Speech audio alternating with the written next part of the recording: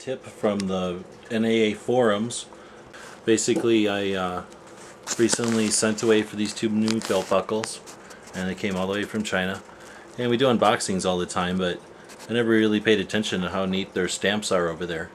And obviously the money's a little screwy because it only costs, well, like I say, it was under $10, but these are two $13 stamps and a $1.40 stamp. And they come from Hong Kong. Came through customs. Same thing with this one, just different stamps. But they got some pretty cool stamps over there. Alright, well, let's take a look at the belt buckles. Of course, one of the reasons I'm a big fan of these North American arms are because of their famous belt buckles. So here's a nice made in China. And this one even says North American Arms on it.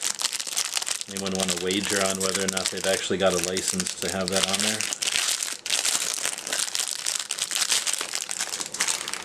there? Alright, so there's the buckle. I wasn't sure if these pistols would come off or not. Looks like I could probably pry it off of there though.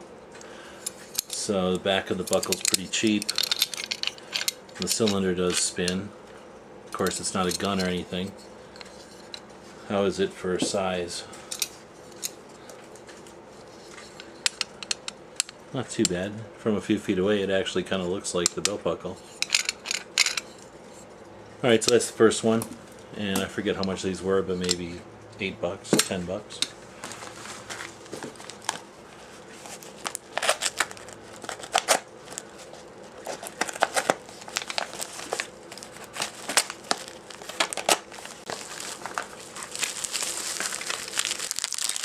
And for the price, I figured it'd be interesting to see if there was any other differences and just have them in the collection. So again, free floating thing. Yeah, this one looks pretty crude up here. Again, it looks like it could come apart, but I don't know if it's even a gun on the other side. You can see the three places where it's just sort of riveted on there. And let's see how that one does for size. A little bit smaller than the real one, but pretty good likeness. So for another 20 bucks, I just added a couple more gadgets to the NAA belt buckle collection.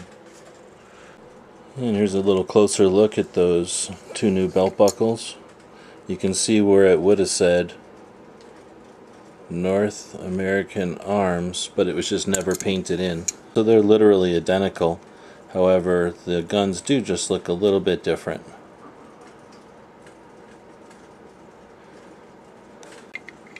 And they're both marked made in China.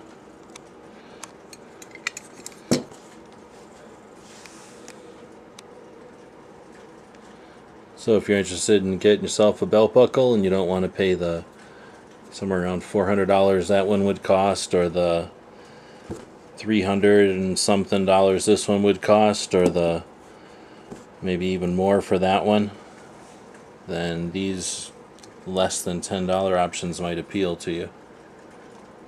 However, if you live in an area where wearing a open carry or a concealed carry revolver is not good, you may want to think twice, because these definitely could pass for the real deal from a few feet away. So be prepared to be questioned about them if you do happen to choose one of these for the look of it. Alright, that's about it. Thanks again for watching.